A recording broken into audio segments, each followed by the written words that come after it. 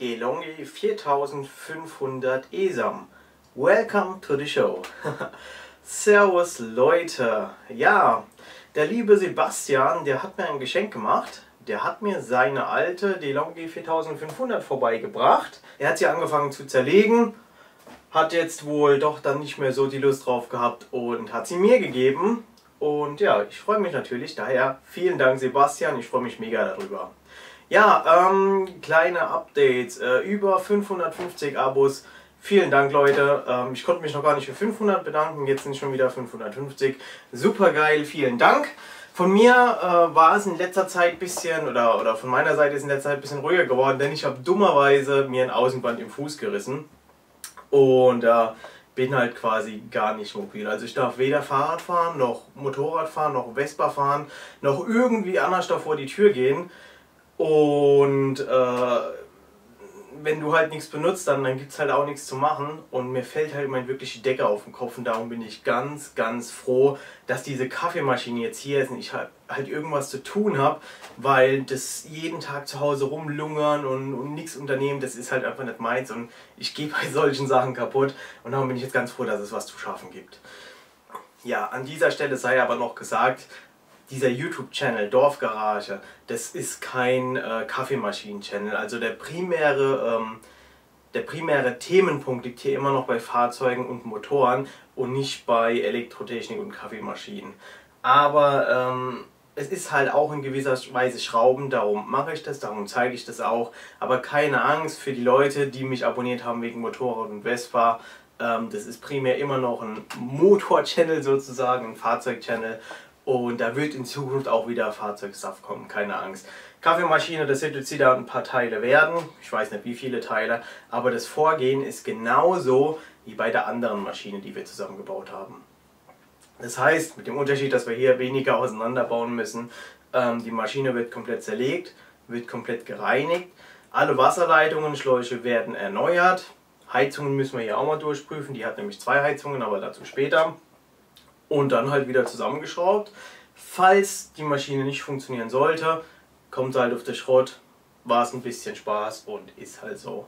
Das ist immer ganz gut, wenn man ein altes Ding hat, so eine Herangehensweise zu haben, so ja komm, wenn es halt nicht funktioniert, ist es halt so. Weil zum jetzigen Zeitpunkt ist ja auch kaputt und da ist halt nichts verloren. Und dann hat man auch nicht so die Hemmschwelle, sowas zu öffnen oder sowas auseinanderzuschrauben. Ist zumindest so meine Erfahrung und ja. Gut, dann würde ich sagen, machen wir mal eine Rundumschau um den neuen Start der Show quasi sozusagen und gucken mal auf den ersten Blick, was uns denn so auffällt. Also man muss sagen, die DeLonghi 4500, die war mal richtig, richtig teuer. Also eine Rechnung vom Kauf ist mit dabei, die hat tatsächlich mal 800 € gekostet. Ist allerdings auch schon viele Jahre her, muss man auch dazu sagen. Und es hat natürlich auch einen Grund, warum die Maschine teurer ist als eine normale 3000er Serie. Und zwar hat die halt so eine Milchschaumfunktion. Also ich weiß selber nicht genau, wie es funktioniert, weil ich ja so eine Kaffeemaschine noch nicht habe. Aber man hat halt hier einfach einen Tank. Da kommt wohl dann später die Milch rein. Und darum hat die dann hier quasi auch nochmal separat wohl eine Pumpe und eine Heizung allein für die Milch. Das heißt, das ist eigentlich die große Änderung zu den ESAMs 3000, die wir so haben. Ansonsten kommt das hier drauf. Ich glaube, das ist dann die Dampfdüse. Ich bin mir nicht sicher. Auf den ersten Blick sieht das Ganze alles so ein bisschen runder aus. Auf den zweiten Blick kommt uns doch diese ganze Kaffeemaschine sehr, sehr bekannt vor. Wir drehen mal die ganze Maschine.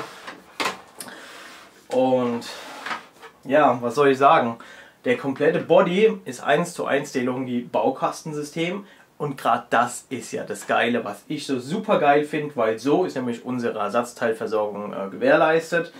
Und ich persönlich finde es jetzt nicht schlimm, dass mehrere Maschinen oder mehrere Modellen, egal ob hochwertig oder nicht so hochwertig, gleiche Teile verbauen. Ich finde es sogar gut, weil jedes Mal, wenn hier separate Teile gebaut werden für ein Produkt, das nur in dieser Serie zum Einsatz kommt, ist es sehr wahrscheinlich, dass dieses Produkt oder dieses Ersatzteil in 2 Jahren nicht mehr hergestellt wird, dann steht man da.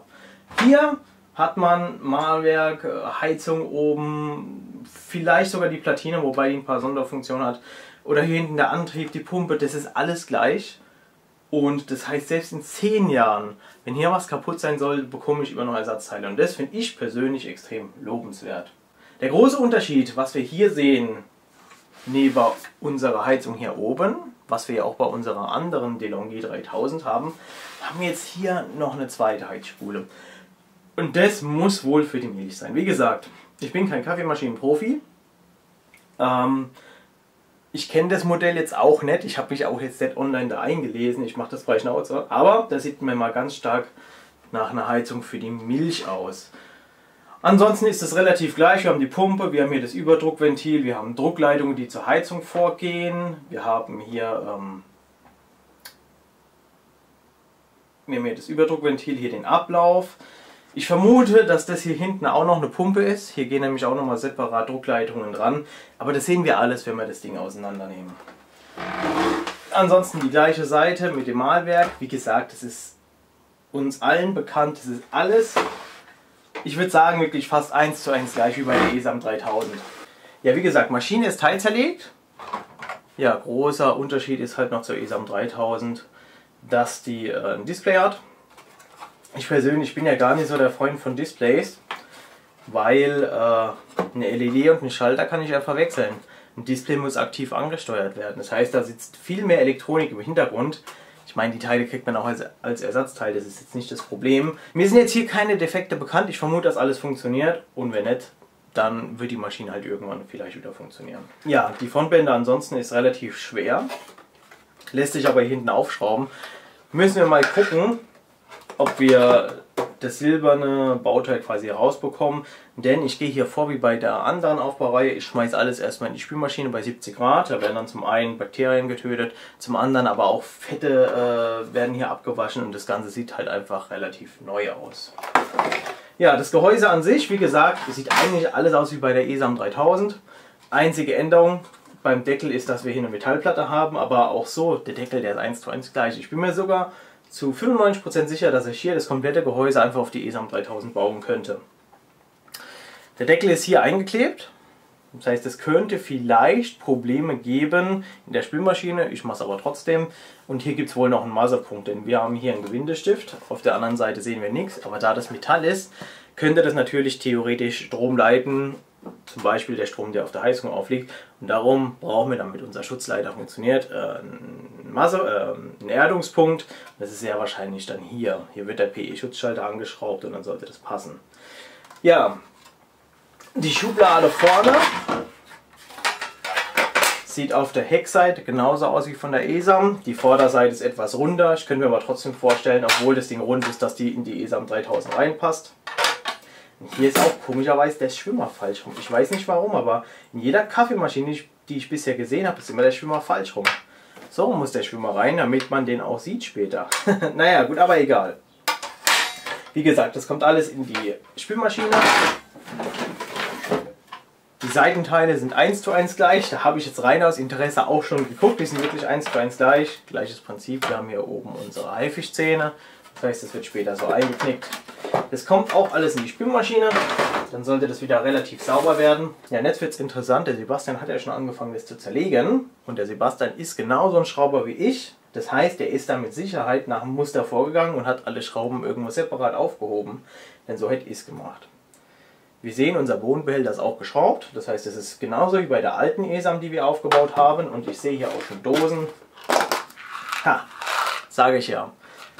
Tja, wir Dorfkinder, wir sind halt einfach Schrauber. Da weiß der eine, wie der andere tickt. Nein, ja doch, aber off topic. Das ist der Mitteldeckel. Da kommt auch die Spülmaschine. Ups. So, das ist die Brüheinheit. Die hat Sebastian auch zerlegt. Ach, dann hat er die Teile alle separiert. Sehr geil.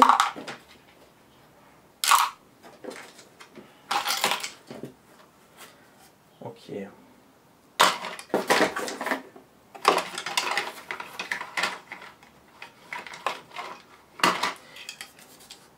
Die Brüheinheit zeigt also wie meine ganz schöne Gebrauchsspuren. Ups. So, dann haben wir hier noch den Halter der Brüheinheit. Die restlichen Teile. das ist jetzt extrem interessant. Der Fingerschutz fürs Mahlwerk, der war ja bei meiner Maschine auch so grau. Und hier ist das schon wieder so. Das heißt, hier muss irgendwie ein Fehler am Kunststoff sein. Wenn zwei Fingerschütze oder zwei Kunststoffe, keine Ahnung, genauso aussehen, dann deutet es doch eher darauf, dass der Kunststoff irgendwie Probleme hat. Aber gut, dann muss ich mal raussuchen, wo ich ihn damals bestellt hatte, weil mein Shop für die Ersatzteile hatte das Teil nicht. Das habe ich dann separat noch bei einem anderen Shop bezahlt und musste nochmal separat Versandkosten zahlen. Aber wie gesagt, das ist bei der Maschine egal. Also ich kaufe da die Ersatzteile und da kommt das Ding auch mit neu. Ja, dann haben wir hier noch das kleine Sieb und natürlich den Tesa-Pad. Ja, ansonsten haben wir hier noch den Deckel und den Löffel. Ich zeige den Deckel jetzt nicht von der anderen Seite, weil da ist irgendein Aufkleber von irgendeiner Reparaturwerkstatt drin. Und auch wenn da oben Werbevideo steht, machen wir hier keine Werbung. Wir sind auch nicht gesponsert. Gut, ich glaube, das war es auch schon wieder im Großen und Ganzen. Ja, das soll es erstmal für den ersten Teil gewesen sein, quasi ein Vorstellungsvideo. Ich tue die ganzen Gehäuseteile jetzt schon in die Spülmaschine werfen. Wie gesagt, Vorgehen wird 1:1 gleich wie bei der anderen Maschine. Dann sind die sauber und ich kann die erstmal aus dem Weg räumen. Jetzt ist das so, dass mir halt mein Nachbar morgen erstmal ein paar Utensilien mitbringen muss, unter anderem Desinfektionsmittel, ein bisschen Schwämme oder so, weil ich kann aktuell gar nicht einkaufen fahren. Also ich bin wirklich null mobil mit diesem Bänderriss. Und ja, das heißt, ich bin jetzt aktuell leider auf andere angewiesen. Ich hasse sowas ja auch immer. Aber dann vermute ich, dass relativ zeitnah die Baustelle beginnt. Ich gehe davon aus, dass nächste Woche Sonntag dann schon das nächste Video kommt. Und dann werden wir das Ding vermutlich schon zerlegen, Ersatzteile aufschreiben und dann reinigen. Leute, wie gesagt, vielen Dank für über 550 Abos. Sebastian, vielen Dank für die Kaffeemaschine. Also du tust mir hier wirklich einen Tag erleichtern, weil du weißt es, ich kann einfach nicht zu Hause ruhig da sitzen, da gehe ich kaputt. Darum vielen Dank für die Kaffeemaschine. Und ja, falls ihr noch keine Abonnenten seid, könnt ihr gerne den Kanal abonnieren. Gebt mir ein Like, darüber würde ich mich sehr freuen. Ansonsten guckt mal die anderen Playlists durch. Und ich sage bis dahin, macht's gut. Ciao.